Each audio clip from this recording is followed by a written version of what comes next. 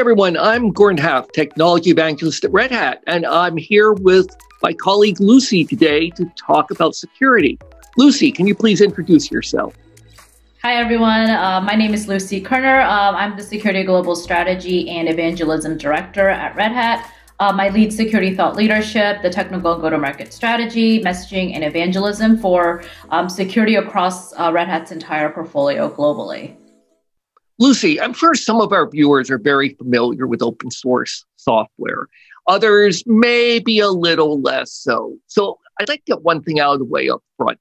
How can open source be secure if potential attackers can scour the source code looking for weaknesses and anyone can generally submit changes to that code? Yeah, great question, Gordon. So, open source, brings those advantages, such as access to the latest innovation, transparency, collaboration, cost savings, potentially higher quality software since more eyes are on the code. But you really need to put safeguards in place to consume open source securely. Especially now, like organizations are consuming cloud technologies more and more, right? And oftentimes this means giving developers more and more control of the full development lifecycle. They're able to download images directly from the internet, or they're able to use container security tooling directly. Things like this, spin up Amazon instances. But developers aren't security experts, so this can lead to challenges if mitigations aren't in place.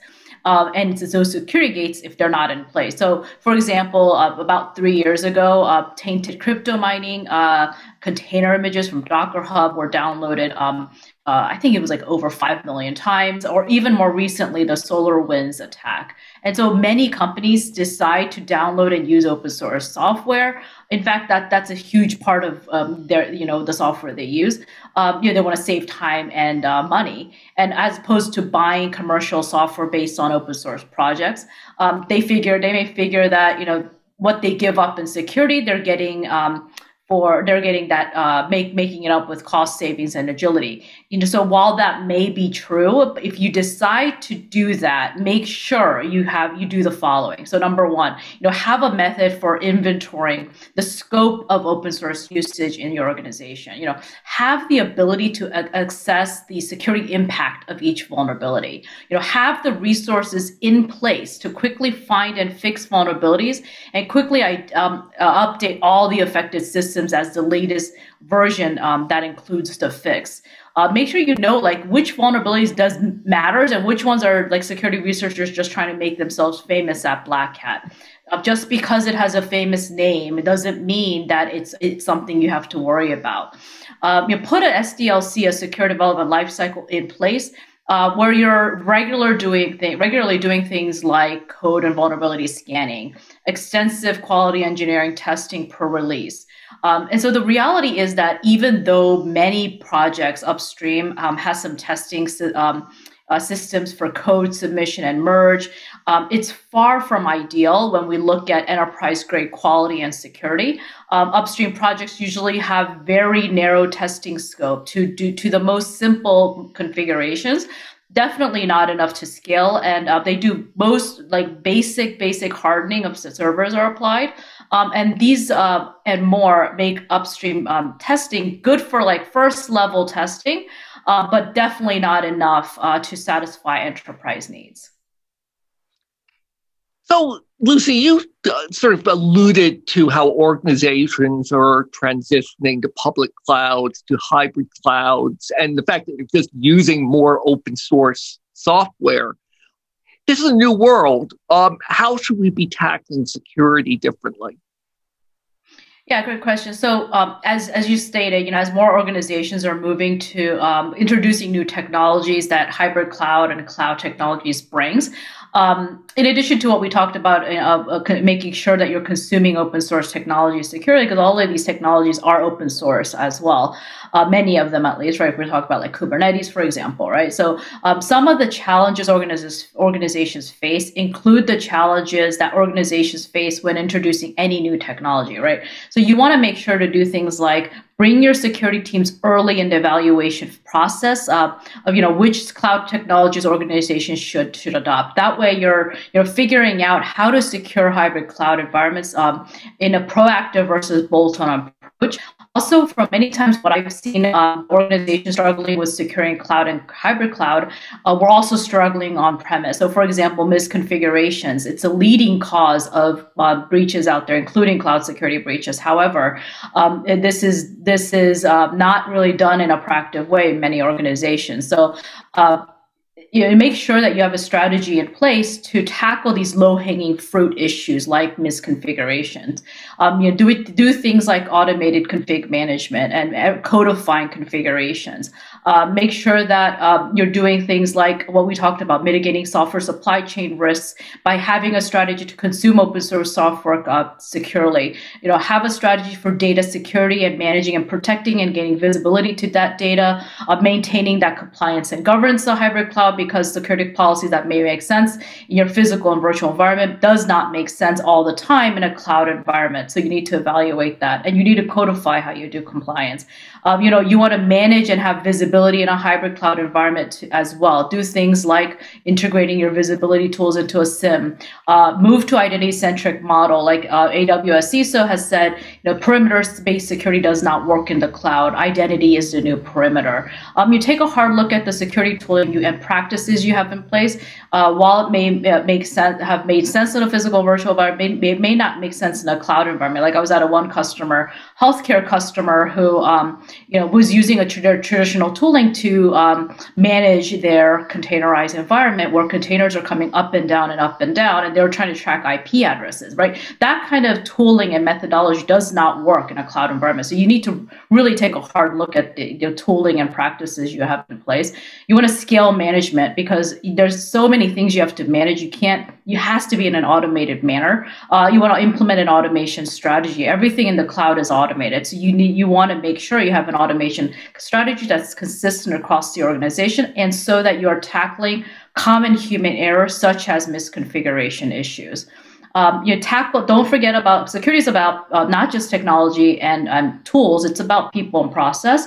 So you want to make sure you have a strategy to tackle the people and process problem for securing hybrid cloud, and by not just throwing more bodies at the problem as well. So you mentioned data, and I think sometimes we think about the code in the case of open source a lot, but it's also very important to protect and manage that data, particularly in a distributed hybrid type of environment. Tell us a little more about that. Yeah, definitely. You definitely want to have a strategy for protecting and managing, gaining visibility to that data. So first of all, find out, where does that data actually reside in your environment? Decide, is that the right place for that data to be stored? Another important thing to do is to categorize that data, categorize it into low, medium, and highly sensitive. So I've seen actually some organization delegate less sensitive data to the hybrid cloud, to the public cloud, and then highly sensitive data to their private cloud or their on-premise environment. But even less sensitive data in your public cloud should be secured as much as possible. You don't want to end up like there's this one big financial institution who put their data on AWS S3 storage. That led to a data breach, right? It had all of their sensitive customer data on it, and it was actually just posted on the hacker's personal GitHub page, which the organization never found out until they got an anonymous email sent by a security researcher, right? So you don't want to be in that situation. You also, make sure that you're leveraging all of the vast security tooling by your public cloud service provider. For example, they have tools like data tagging, data identification, key management service. AWS, for example, has a centralized security console called Security Hub. Take advantage of existing technologies you already have, like, for example, your operating system. Your operating system has things like access control lists, for example. We have in Enterprise Linux has access control lists and encryption and data security to address these data security issues. Look at things like enabling access controls, things like SC Linux, things like encryption for data at rest with LUKS. Look at things like encryption over the wire with TLS and IPsec. Make sure that your secrets are encrypted within the cloud and within your application as well. Lucy, you mentioned financial services, which is sort of a classic example of a regulated industry. How do those kind of industries and others maintain compliance and governance? Right. In a hybrid cloud, especially, right, you want to look at the policies, hybrid cloud and cloud, look at the security policies you already have in place and see if it makes sense in a cloud or a containerized and Kubernetes environment. A classic policy that many organizations have to comply with, that's in many security standards out there is, you must install antivirus on all your systems. This may make sense in a virtual and physical environment, but it does not make sense in a containerized environment where the container host itself is immutable. Also, just like you're doing, you should be doing infrastructure and security as code for that, for that consistency, that repeatability, that auditability. You want to make sure you do compliance as code as well. That way, you're codifying and automating the way you're doing compliance at scale for both auditing and remediation. Sort of at the beginning, you mentioned about people and process challenges, especially as it relates to hybrid cloud and processes like DevSecOps. Can you elaborate how organizations should tackle these challenges? Yeah, so security is not just about products and technology, right? It's a people, process, and technology problem. That's a famous quote actually from Bruce Schneier, right? American cryptographer. So you want to tackle the cybersecurity research problem, not just by throwing more bodies at the problem, but tackling it across people, process, technology. Cloud security architects and engineers are probably one of the hardest, actually, they are one of the hardest resources to hire today. And so do things like build a cyber resilient team by growing your cybersecurity resources, from within, by further developing your existing IT and development and IT professionals. Develop that culture of cross collaboration, cross training across the organization. Have the developers teach the security teams and vice versa. Have lunch and learns. I've seen some organizations do things like all go to escape rooms together to solve security challenges. Also implement that consistent automation strategy like we talked about, because you want to get rid of those repetitive tasks that lead to human error, that lead to problems like misconfigurations, which are the leading causes of breaches. And also all of this, doing all of this is actually taking that baby step approach to do DevSecOps successfully and actually making it real in your organization. So how else can you scale your teams? More and more, these third-party security vendors are adding things like AI and ML technologies to automate things you may be doing in your security operations center. Organizations are also leveraging third-party service providers, such as cloud managed service cloud managed service providers, and also security managed service providers to augment their security and cloud staff as well. Well, thank you, Lucy. Yeah, thanks, Gordon. It was great. Thanks for the conversation.